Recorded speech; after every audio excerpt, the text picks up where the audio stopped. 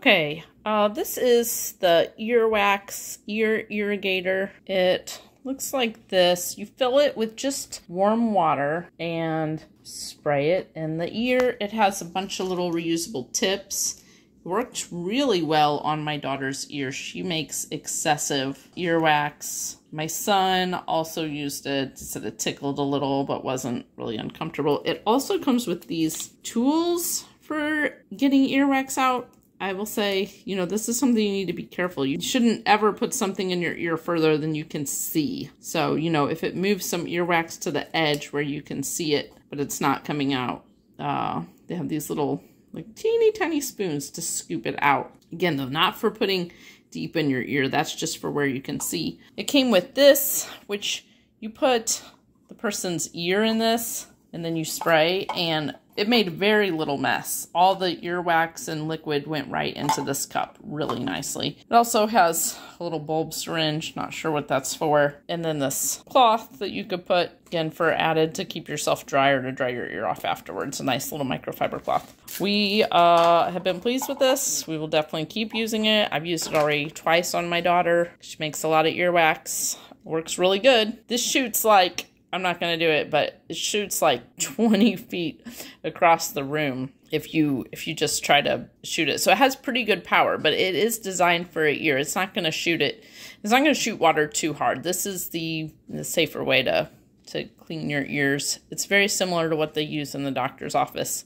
Watched them clean my daughter's ears in the doctor's office. This just, honestly, is better. The doctor had one little syringe they had to keep filling and squirting, and this can hold a lot of warm water. Do you know you have a really grubby ear? We're just going to clean her ear out with this.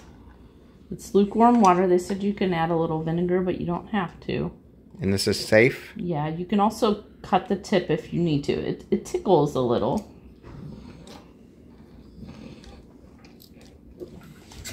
You can see some earwax came out.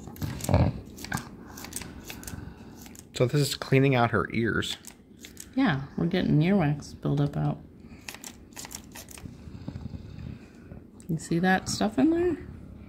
Yeah, a little bit. This is just water? Yeah, just warm water. Is it uncomfortable? It tickles a little.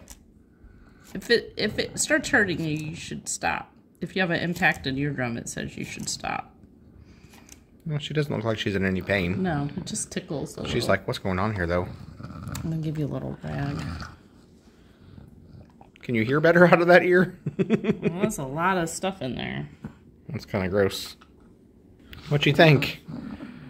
Looks much prettier in there. You gotta do the other ear? Can we tickle your other ear? Oh, you see that? I think I saw a chunk come out, yeah.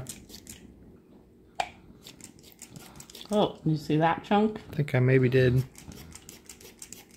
I don't see that thing. There's definitely some chunks in there. That's what we got out of her yeah. ears. Gently. How you feel? You feel better? Can you hear better? Should be able to. So, if you need an earwax irrigator, it's a good, safe choice.